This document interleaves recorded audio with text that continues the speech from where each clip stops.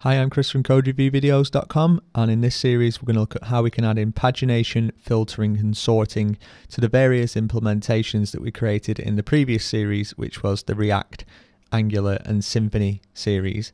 So we're going to add in pagination, filtering and sorting to the Twig implementation. Then we're going to add it into the API, which is going to allow us then to add it into our Angular 1.5 and React 15 examples. To give you a quick overview of what we're about to build, we've got pagination now down at the bottom, so we can paginate between the various pages, and this little box here should figure out what rows are available or how many rows are available and then create the relevant amount of boxes for us. This is all done server side, as I'll explain in a sec.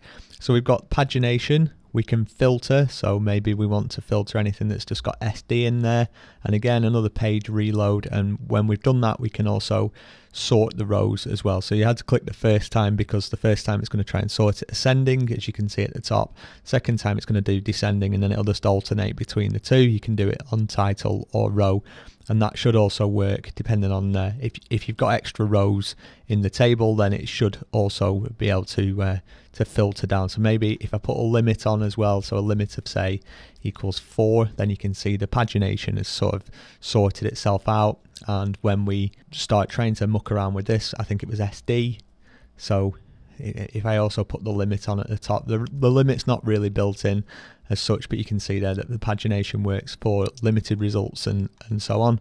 And then as you can see, it all still fits together. Now all that's happening on the server side, and that's an important distinction to make really. Whether you want to do this client side or server side depends entirely on your personal circumstances. I'd say if you're out there in the internet, then probably try and do as much of it server side as possible, just because sending potentially large amounts of data over the wire multiple times may be completely crazy depending on your use case. Also, if you're on a LAN or it's in a business system, then this is more of something that's a bit arbitrary really. You can do it client side or server side. In my opinion, it all depends entirely on your circumstances. Anyway, that's the demo. Let's get on with actually doing the implementation.